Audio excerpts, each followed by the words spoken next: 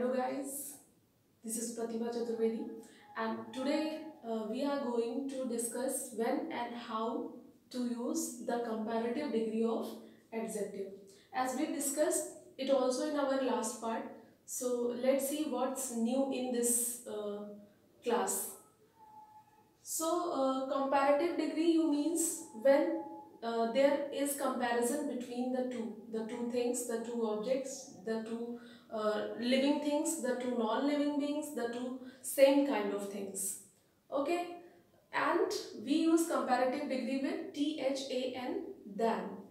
And कई बार ऐसा होता है कि हम कंपैरेटिव डिग्री को दैन के साथ यूज़ करते हैं, बट उसके साथ हम आर्टिकल्स यूज़ करते हैं, हम उसके साथ कुछ और तरीके, कुछ और वर्ड्स ऐड करते हैं. So what we do, let's see.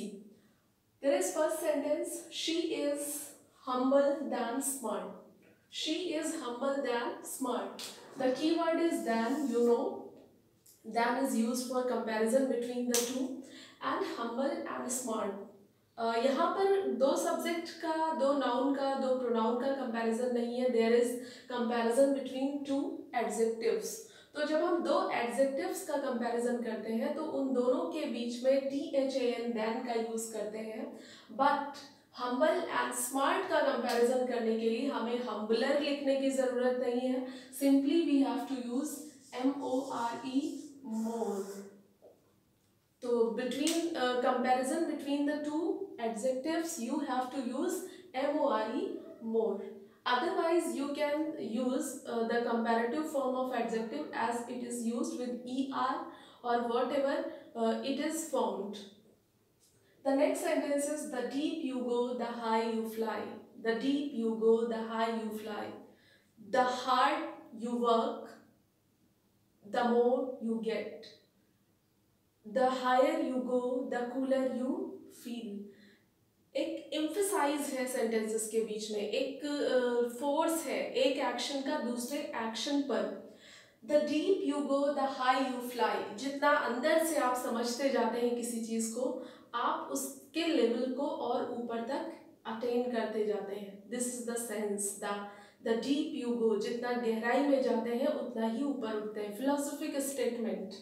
तो यहाँ पर जहाँ पर एक रेशियो हो, एक कंपैरिजन हो, एक डिपेंडेंसी हो किसी एक्शन की दूसरे पर, तो ऐसे केस में आपको करना क्या है, सिंपली यहाँ पर आपको कंपैरेटिव फॉर्म यूज करनी है. The deeper you go, the hire you fly. The deeper you go, the hire you fly.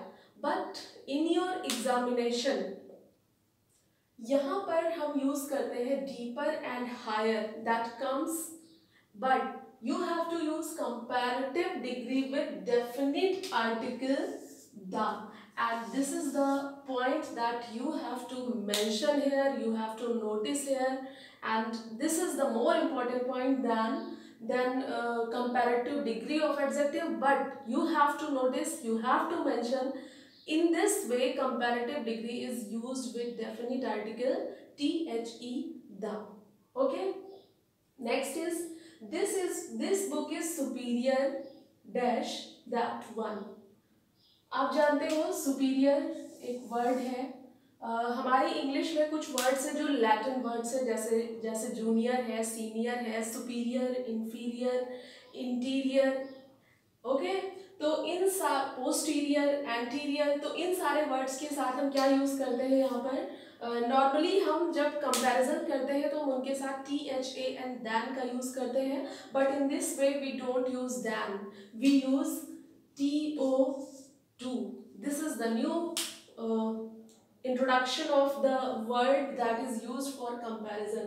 So superior, junior, senior, anterior, posterior, for these words we have to use we have to use TO2 for comparison. Okay, again I repeat the word: senior, junior, inferior, prior, anterior, posterior. All these words take TO2 in place of than for comparison. Next is, peace is preferable dash war. Peace is preferable war. या फिर countries should prefer peace blank war.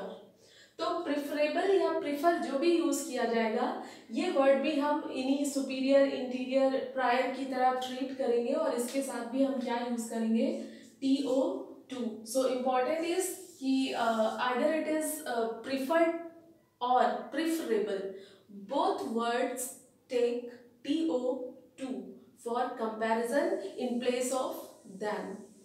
Next comes not than 50 men were there. 50 लोगों से कम लोग नहीं थे वहां पर. Not less than 50 men. अब एक चीज आप देखिए, यहाँ पर मैंने कुछ डिग्रीज लिखी हैं. They are little, less, least. Little means come and few means come. Little, less, least and few, fewer, fewest. When we use both of the terms, there is a little difference between the two. Little is used for uncountable noun. Uncountable noun. Uncountable, that cannot be represented into 1, 2, 3, 4, 5, 6. And few is used for countable noun that can be counted, that can be represented into 1, 2, 3, 4, 5, 6, 7, 8. अब देखिए यहाँ पर we are using 50 men. 50 men. तो हम normally अपनी spoken में हम क्या देते हैं, नॉट लेस देन 50, बट ये 50 ग्रामर के पॉइंट ऑफ व्यू से उतना करेक्ट नहीं है. हमें इसे कहना होगा no fewer than. No fewer than. And one thing more, यहाँ पर नॉट का यूज किया है मैंने. ये नॉट यहाँ पर यूज नहीं होगा. यहाँ पर आप क्या यूज करोगे, NO, no. No fewer than, no less than. Okay, तो इस तरह से हमारी ये एडजेक्टिव डिग्रीज यूज होंगी. और इन एडजेक्टिव डिग्रीज को एक बार मैं फिर से आपको समअप करती हूँ. कंक्लूजन ये है कि when we have to compare two things and things must be of same type. Means living को आप लिविंग से कंपेयर करेंगे, नॉन लिविंग को नॉन लिविंग से कंपेयर करेंगे, गार्डन को गार्डन से कंपेयर करेंगे, फ्लावर को फ्लावर से कंपेयर करेंगे, साइज को साइज से कंपेयर करेंगे. इन दिस वे आपको इस कंपेयर करना होता है. Comparison is done with this purpose. अब उन दोनों में एक कॉमन वर्ड जो होता है कि THAN देन हम यूज करते हैं, एंड देन के साथ कंपैरेटिव डिग्री यूज होती है. But many times then use नहीं होता है और उस केस में हम क्या यूज करते हैं, TO2.